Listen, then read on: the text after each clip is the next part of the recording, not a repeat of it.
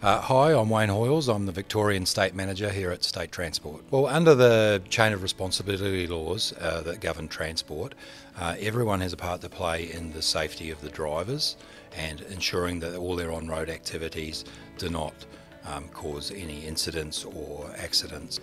So what we've got is an app that works through the Apple TV system. So it's an Apple TV app which interfaces back with our transport management system, which in turn interfaces with the driver's app on their mobile phone. So it shows us in real time where they are and how they're progressing with their deliveries, and feeds that back in a visual back to base. So for our customers, it allows them at all times to see where the drivers are, how they're progressing through their day and their deliveries, whether they're behind on their deliveries or whether they're ahead, and also to monitor that fatigue and make sure that they're taking their breaks when they're required.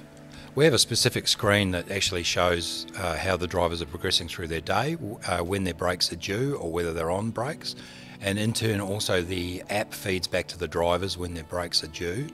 And it doesn't allow them to do any work while they're on a break. So if the vehicle moves while they're on a break, it'll feed back directly to us in dispatch, and we can see that that driver's not taking his break properly, and we can get straight onto them.